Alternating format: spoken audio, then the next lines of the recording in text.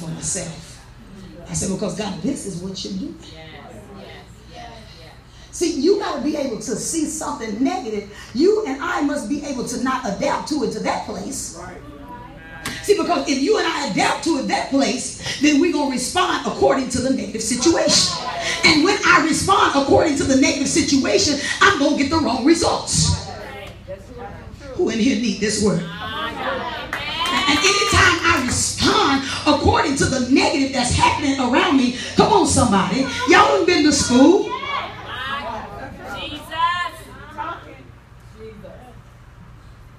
Negative and negative shouldn't go together.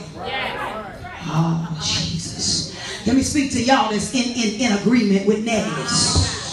Amen. Two negatives, whether you husband and wife or sister and sister and brother. Amen. I don't know, mother and daughter. Let me speak to the two negatives. Can I speak to the two negatives?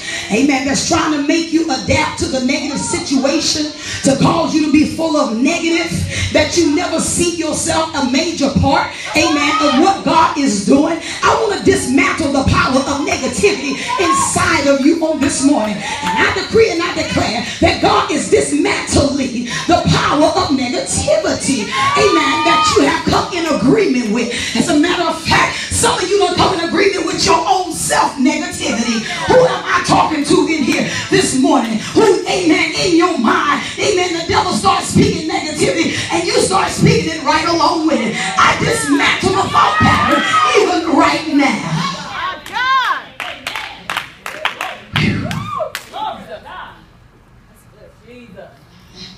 Jesus.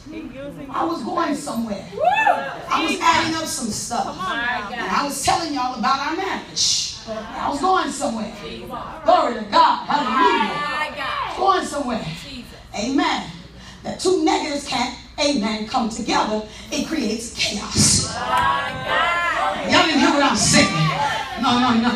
Amen. It creates chaos when two negatives come in agreement. If I'm sitting up here not believing the word of the Lord, not talking the word of the Lord, amen, and then I tell you my, amen, negativity, and you come in agreement with it, it's going to create chaos. It's going to create chaos. And for you know it, amen, we're going to be some chaotic people. Amen. But no, what I have to do is realize that I don't respond good. As a matter of fact, it makes me regurgitate. It makes me throw up. Every time negativity comes my way, it makes me just want to throw up, because I can't stand negativity, because the word of God is not negative. The word of God is full of life. He said that I came that you may have life and that more abundantly. In other words, he said, when you get my word, the positivity, the positive word inside of you, it causes you to have life. Yes. Jesus. My God. Jesus. My God. Resiliency means anytime I'm bent out of shape, or anytime I'm compressed. You've been compressing, like I'm compressed in this situation. Amen. Compressed. Seems like I ain't got nowhere else to go. I'm compressed. Amen. In other words, compress says that if I right now compress myself down, and if I go down enough, I can fit up under this deal. It'd be very uncomfortable for me. Right. Come on. I'm talking to right now. I'm talking to. See, and then when I'm compressed and I'm bent and I find myself up under here where it's not comfortable, then I got an option. No, I got an option. I got an option to begin to talk, amen, some stuff that's not God and not his word. Or I got an option to say, God, if you put me in it, you won't bring me out of it. Y'all know what I said. If you allow me to be compressed where I'm abundant, I'm looking for you anytime to bring me up out of it. Y'all can't make me think this is my life, because this ain't my life. Y'all can't make me think I'm supposed to stay up under compressed and bent down. No, not according to the word of God. I believe that I am a part, and if God, you don't bring me out, then a part of the movement can't take place. Come on now, you is talking. Jesus. Yes. My God. Got to get some resilience. Come on now. Can you be bent? Can you be stretched? Amen. Can you be bounced and sprung back? Amen. and still operate in what it is God has called you to operate in. Come on now. Y'all messing with me up in here on today. Nothing against your praise team, but I didn't feel like y'all was operating according, amen, to the God-given ability that's within you. And so in other words, if I'm not operating or coming up to the God-given ability inside of me, it becomes chaotic. I wish I had two people, amen, talking to me. And so while God has given the ability and the gift to come up here and sing songs that's going to change the atmosphere, I've been singing songs that bring chaos. Oh, I wish I had three people just talking to me up in here, because it is the sound that is coming from your mouth that is not sounding like deliverance. I need a sound that sounds like deliverance, that's going to cause something inside of me to go to stirring and go into breaking up. Break up the fallow ground that's inside of me that don't need to be there. And it requires a sound. So any words praise him. Every time you come up here, you gotta come up here with a sound. Don't come up here looking like you sad, amen, and God ain't done nothing for you. That lets me know you ain't got no resilience. And if you ain't got no resilience, that is a place that you need to find yourself crying at this altar. I ain't making no altar call. You know what you need. And if you need resiliency, make your own altar call and say, God, do inside of me what you've never done before, that I can still operate.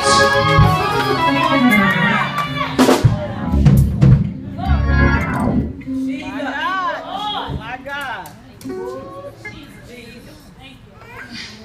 Sometimes, you know, like, God, I didn't come to the circus. Come on. My God. Y'all want to be real? Yes. Come on now. Yes. Come on now. I sat in the service the other night, and I said, this feels like the circus. So, I feel like a circus up in here. So why do it feel like a circus? Because I'm seeing too much. I'm seeing people that's acting like they got it and ain't got it. But the oxymoron to that is we could have it. Yes, we can. Yes, we can. Is that we could have it. So why sit and not really have it when you could really have it? All right, let me keep. Can I keep moving down the road? Let them use you. Come on now, let them use you. So today God is saying, amen, who Jesus? Listen, I can see a vision, but it'll never become reality, or it'll never come into existence if I don't have consistency. Right. Come on now. Y'all want to talk to me from that place right there? I want to talk to you from that place right there. Isn't it amazing that you can see something and know something, but not have enough consistency to obtain it? Now, I don't want to just see it. I don't want to just even possess the thought of saying I could have. I won't. That's right. I want to touch it. Amen. I want it to call it to come into manifestation. And it requires consistency. I've been saved in God. We've been married for almost 20, so I've been saved, amen, half of those years right there. And it required me consistency. Because if I bag off today, what happens? Then those things begin to diminish. My relationship with God begins to diminish. The presence of God begins to diminish. My hunger for God begins to what? Diminish. Because there's no consistency. In other words, when God is stretching, when God is bending, I have to have a deeper place of consistency. Amen. Right. In other words, I have to have so much consistency that, amen, I fight with unbelief. Y'all didn't hear what I said. No. I ain't asking nobody else to fight. I'm going to fight it myself. No, Goliath, I want your head. Y'all ain't desperate enough. See, that's what was wrong. That's what was wrong. Amen. David was desperate. He wanted the head of Goliath. Amen. He said, no. I want his head. Amen. I want his head. And in my mind, I can envision David, that small boy, saying, no, I want his head. Y'all not consistent enough to want the head of something. Yeah, you're right. What's mastering you today that you should have the head of? My God. My God. Now, what's mastering you and I today that we should have the head of? And then when I get the head, I want to sit it up on a trophy case. to let the devil know I mastered this through consistency.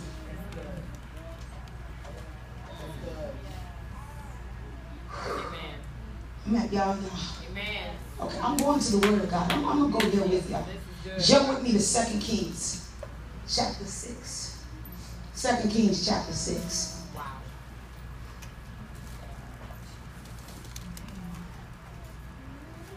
I want the head. I want the head. Whatever it is, I want the head. Y'all got it? If you have it, just say, I have it. I ain't hearing everybody. I still hear some haters. 2 Kings chapter 6, verse 17. If you got it on your Bible, your iPad, your phone, whatever you have it on, let's read. This is what it says. It says, and Elisha prayed. I'm praying for his servant right now. Okay. Because if you remember, I believe it was the Syrians that had encamped around them, and the servant got fearful and thought that they were finna overtake them. All right? And so Elijah, and sometimes you got to pray for people that's walking with you. Right. And sometimes as leaders, we have to pray for people that's walking with us. Because at times the battle gets very intense. And then sometimes you do get stretched. And sometimes you get pulled and it seems like this is my breaking point. And God is like, no, you're not going to break. I know what you can do. Isn't it amazing that we think we're about to break and God is like, no, you're not about to break. If you really want to know, you got about 200 more feet that I can stretch you. But in my own finite mind, because he's an infinite God, but in my own finite God, I see that this is not happening. And so what I'm starting to see now is that I'm about to break. No, you're not about to break. Tell your neighbor, say you're not going to break. I tell him if you was going to break, he wouldn't put it on you. If you was going to break, he wouldn't allow you to go through it. Tell him you got about 200 more feet that God could really stretch you out if you really want to know the truth. Ah, glory to God. Thank you, Jesus. Tell him, and then when he stretch you out 200 more feet, you still not going to break. He going to allow you that when he's finished stretching you, you going to come back into your original shape or your original form. Who am I talking to in here this morning that you've been stretched and God is about to bring you into your original form? Amen. Oh, Jesus.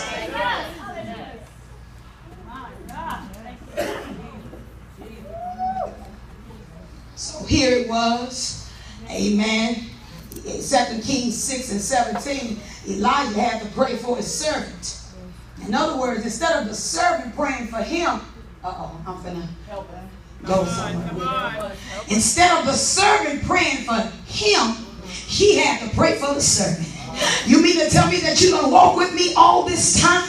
And you done saw us fight many battles and win, and all of a sudden this little Syrian army encamp around us and your faith get weak. You ain't become a partaker in the first place. You was sitting up there acting like you had something that you really didn't have. Because if you was a partaker of what it was that I was giving out, you would already know that we won the battle.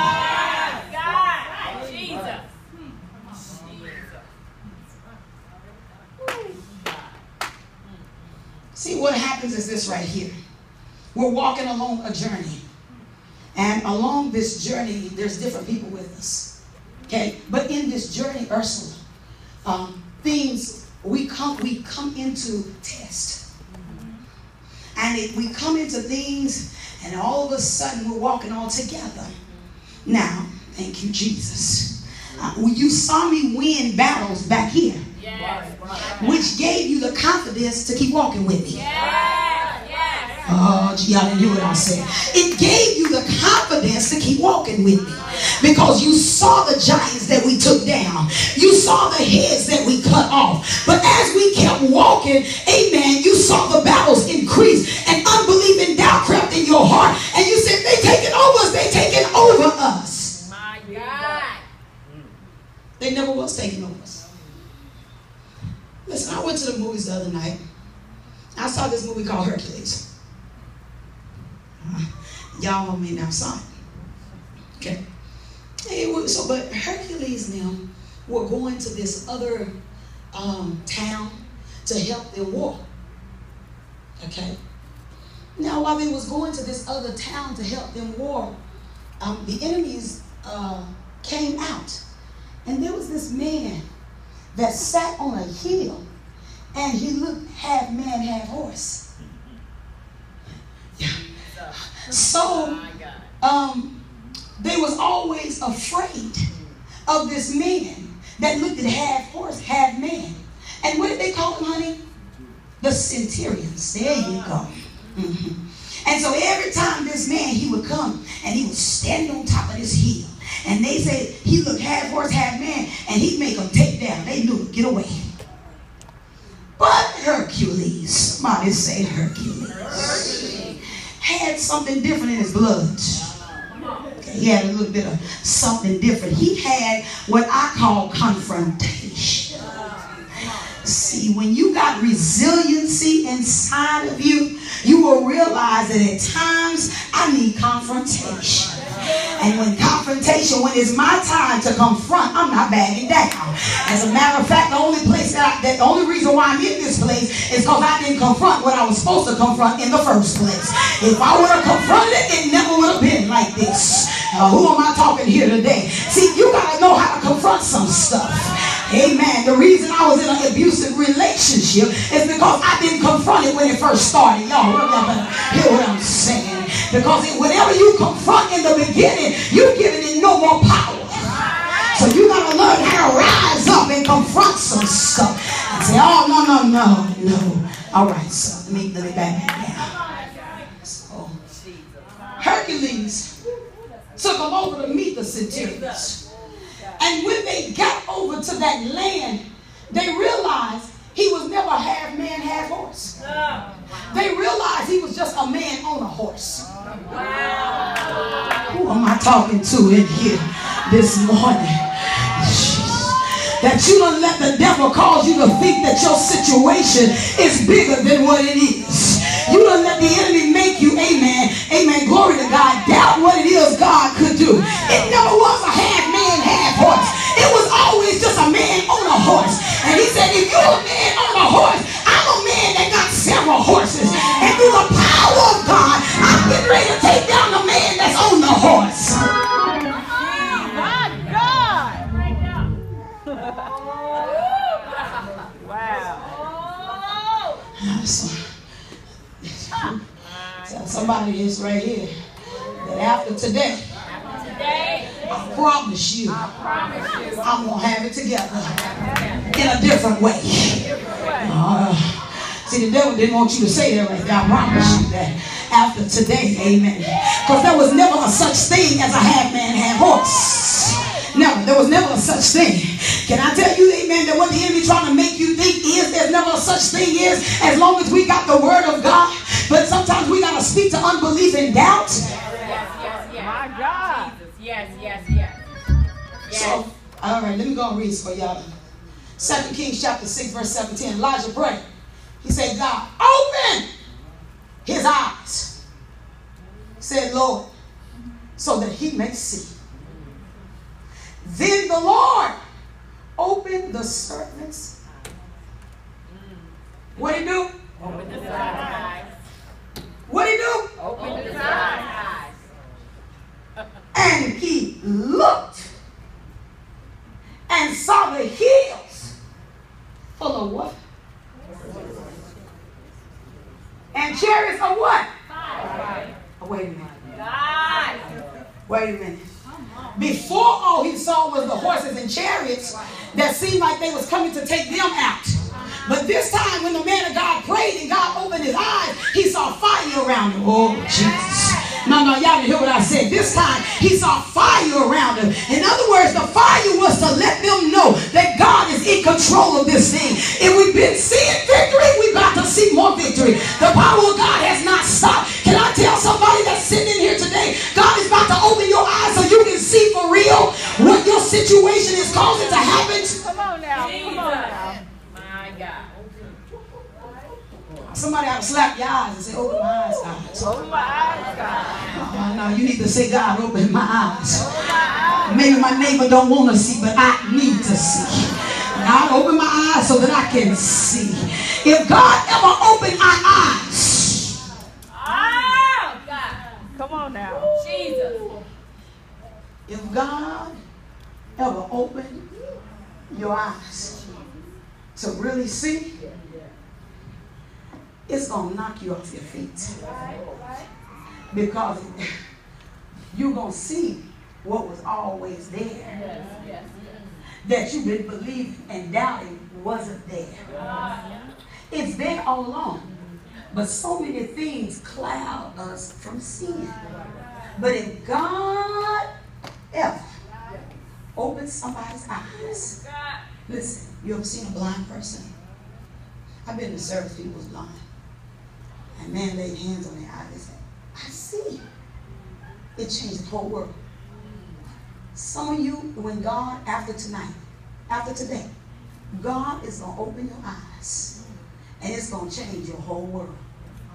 Because you're going to see from a place you never saw before. I receive that. Yes. And you've been wondering, you thought it was money you needed. Come on now. You thought it was a boo you needed. Come on now. You thought it was, Let me tell you what it is. All you need God to do is open your eyes. Isn't that something? That sometimes we miss it because all we need God to do is, if you open your eyes, you'll make a different move. Somebody touch your eyes and say, God, open my eyes. God, open my eyes. I'm almost finished. So he said, open my eyes. John chapter 5. I'm about to wrap this up. John chapter 5, very familiar passage. It should be anyhow to all of us about the man who was lying by the pool of Bethesda. Minister Marcia, grab my red mat out of my office on the wall. John chapter 5. Listen, some of y'all wasn't at church the other night to hear what Prophet Marcus said. He said every time you come to the house of God to hear the word of God, it ought to be able to enlarge you. That's right. If you ain't coming to the house of God and nothing is expanding inside of you, then they question my motives for why you question me and say why you coming. That's right. Lay that down right there. Spread that out for me. All right? Because this is what it said. John chapter 5. Okay? Y'all see that mat down there, right? That's prayer mat, but I'm using it as a mat. It says this right here. After this, there was a feast of Jews. And Jesus went up to where? Jerusalem. Now there is in Jerusalem by the sheep gate a pool, which is called in Hebrew Bethesda. Okay? This is what it says, having 5 porches. In these lay a great multitude of impotent folk, blind, halt, wilted, waiting for the moving of the water.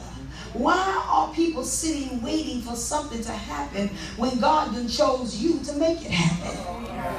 But in other words, sometimes people cannot see themselves making it happen because, amen, they have no sight. Listen, I know Mother White's daughter, Evangelist Sharonda Greenlaw. She is blind by nature, by natural. She's blind. But one thing I know about her is that she's not blind in the spirit. I said all of this to say that sometimes people with natural eyesight, they have natural eyesight but are blind in the spirit. It's very dangerous to have eyesight but yet be blind.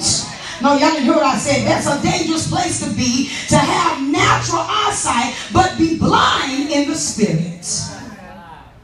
Okay, let me keep moving. And so for an angel went down at a certain time or season into the pool, troubled the water. Whosoever then first got in, stepped in, was made whole, whatever diseases he had. When Jesus saw him lying there, and Jesus already knew he had been there for a long time in that position, he told him, what you doing here? Can I put it my way? How I believe Jesus would talk. Thank God for the thous and these. But I believe Jesus would say, what are you doing? What? Well, Jesus, I'm waiting. Wait for what? I'm waiting for somebody to help me. Put me in here. What do you mean put you in here? Well, I ain't got nobody to assist me. Okay, let me keep reading. I'm just going to keep reading because I'm going to paint a picture for y'all. Paint a picture for you, and then I'm going to show you, I'm going to work it all out, all right? So he said this right here. He said, number 7, the impotent man asked him, sir, I have no man. When the water is troubled to put me in the pool while I'm coming, another steps in before me. And Jesus said to him, rise, take up thy bed, and do what? And tomorrow, 6 months from then, what's your Bible saying? It said immediately the man was made whole, took his bed up and walked. On the same day was the Sabbath. Isn't that interesting? Interesting. How long he been on the mat? Can you imagine laying here for 38 years? What's on your mat? No. I want to break down a very visual picture to you. It may be graphic, but you know what? You need it to be graphic. Can you imagine what's on the mat for 38 years? He never crawled off the mat. He never got off the mat. He stayed on his mat for 38 years. His feces was on his mat. Oh, y'all don't want to be real with me. His urine, everything was on his mat. His sweat was on his mat. Everything that had mattered, everything that you could think of was on this mat of 38 years. Who in their right mind lays on a mat for 38 years in that type of shape? Who lays there? You want me to tell you who lays there? A person who has no resiliency. A person who has lost their confidence in God. A person that refused to think differently. Y'all better hear what I'm saying. Those are the people that will lay there. A person who will not believe that they are a major part of what God wants to do. That is a person that will lay on this mat for 38 years. And see your situation day after day, year after year, the same way. Only thing that's changing is the feces that you are curing on your mats. Oh, y'all don't want to be real with me today. That's the only thing that's changing. Ain't nothing that's changing.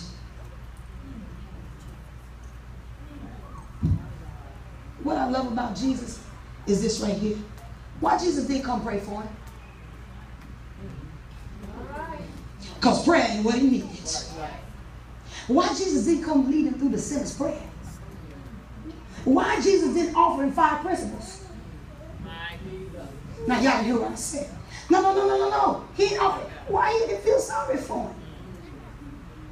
Why he didn't have a pity party with him? Now that ain't what he did.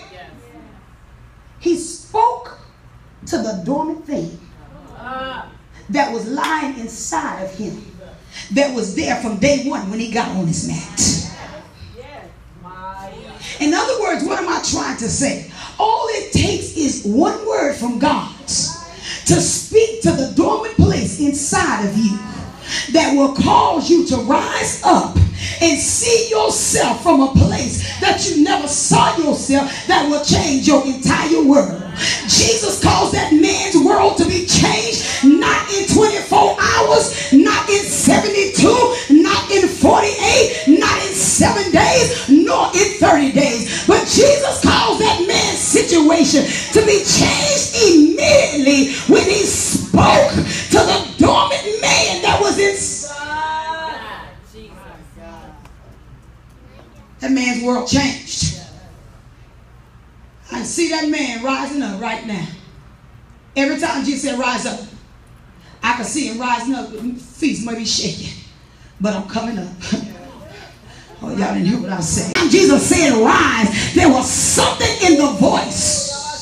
Y'all don't hear what I said. That's why I said, praise Steve, you got to have a voice. Because there is something in the voice of authority. There is something in the voice that God has sent that will speak to everything inside of you and give you the strength to rise up out of a place of confusion, out of a place of being delusional. When God sends the right voice, you can be in a situation for 38 long years. But when the voice speaks to you, it'll be unlike a voice you ever heard. And something will begin to tremble on the inside of you. And you'll feel a stirring inside of you. And it'll seem like there's an awakening taking place. And where I've been for 38 years, I'll realize that I can come out of this place. And you'll look back at that mat. You'll snatch that mat up like you done lost your everlasting mind. I need to speak to some people in here today that need to snatch your mat up and say, I heard the voice of God. And God told me to rise today. He told me to pick up my mat because I was able to do the impossible. I'm able to make it happen. Snatch your mat up, somebody, and tell the devil, I'm coming out of this place. I'm coming out of the way I used to be.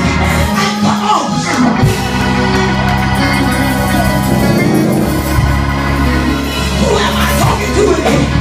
You gotta snatch something up. Y'all ain't ready. Y'all ain't ready. Don't call me on the phone next week. Tell my pastor I need prayer. Don't call me, don't call me. I'm telling you right now, don't call me talking about I need prayer. Because here's your deliverance right here. I said, here's your deliverance right here. The instruction says, snatch your mat up.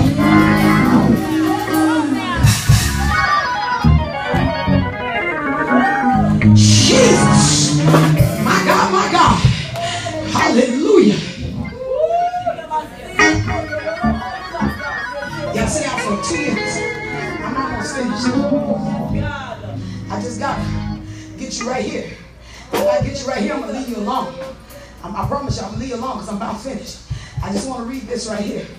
In other words, be careful what you think because your thoughts run your life. If you show me your life, I'll show you what thoughts you have. Because thoughts run your life. Oh, y'all can hear what I said. Show me how you're living, I'll tell you how your thoughts are. If you're living in a place of poverty, I'm going to show you your thoughts. If you're living in a place, in other words, that man was living in a place of despair. He was living in a place of defeat. And it was acted out in his life. So if you show me your thoughts, I'll show you how your life is. Words frame and shape your world, but your thoughts run your life. Because thoughts turn into actions.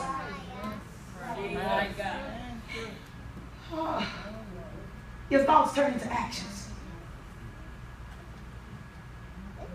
But your thoughts run your life. If you will ever think that you are a major part of this movement of God, you got to see yourself, your situation, and yourself differently. If you're not seeing it from that place, you'll never operate there. This word will always be Hebrew and Greek to you. Meaning, half of you in here don't understand Hebrew and Greek. So you won't understand this word. This word literally becomes almost like null and void. You got to see yourself from a different place. I am my daddy's child, but I am not what my daddy is. I'm talking to somebody this morning. I am my mother's child, but I am not my mother. Yes, I have several siblings, but I am not them. The things that my ancestors couldn't conquer, I'm going to conquer. Yes, I am. No, they will not be a part of my life. That I'm sitting talking about, I'm blaming and blaming and blaming. Blaming who? No. If I don't make it there, it's because I chose to live like this man right here. That's right. Because Jesus himself defeated over 2,000 years ago. That said, if they didn't have it, that's cool, I understand. But God, I'm going to be the Joseph of my family.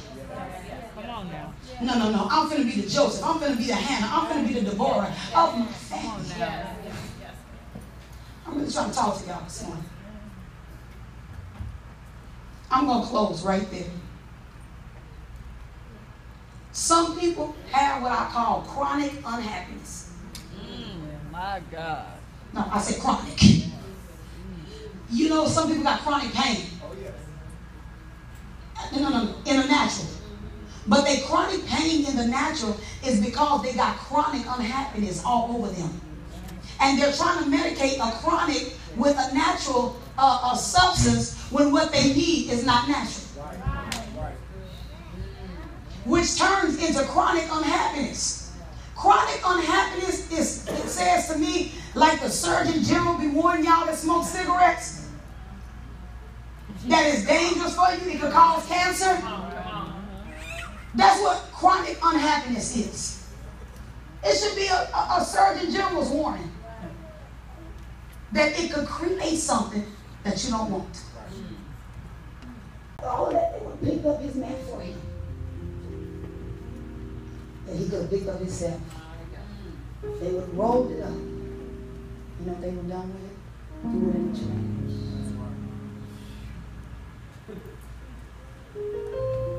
But as for him and his potential, you know where he would have been? In his grave. That where he was supposed to be a major key on earth to the movement of God, he couldn't see past his mouth.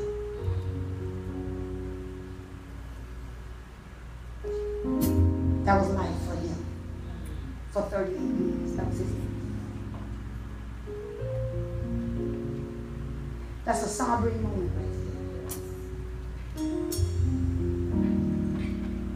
It was in him all along. It was there. He was created to rise up. He was created for victory. He was created to rule. He was created to have dominion. He was created to be somebody. But over the course of time, his situation blinded. The hurts, the pains, they blinded him. All those things in life began to shape his world. And he could never see himself unshaken, no further than where he went. And so that's what ran his life on a day-to-day basis.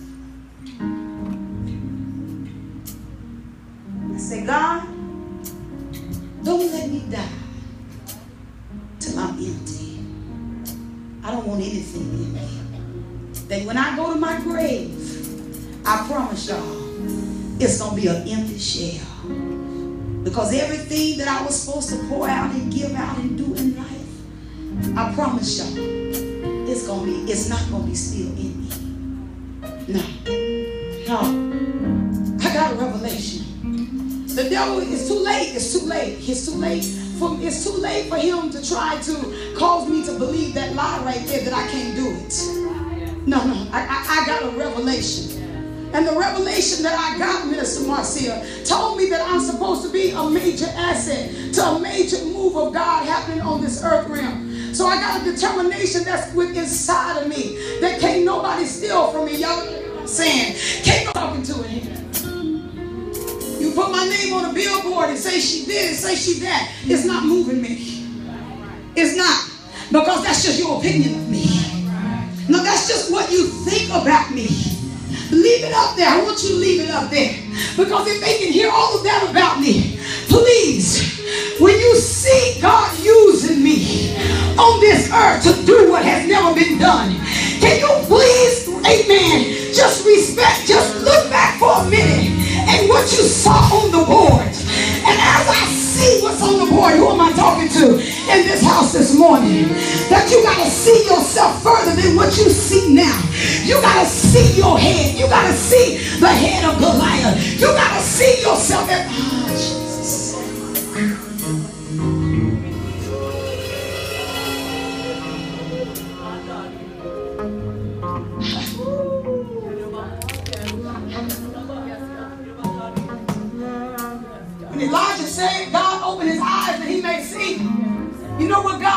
came, all he did was gave him a revelation.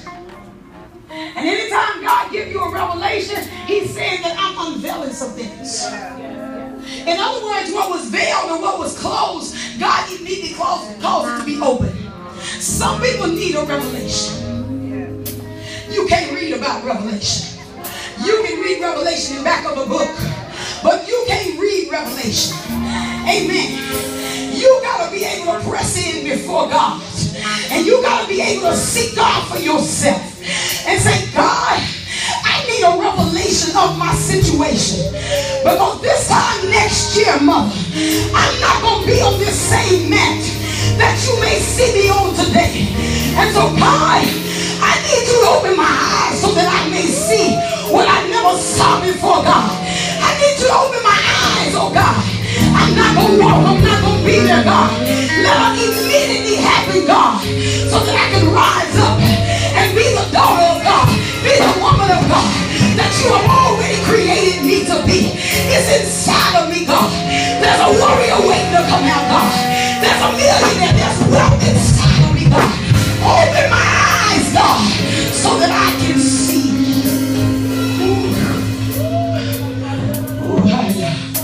Jesus. Everybody stand to your feet all over.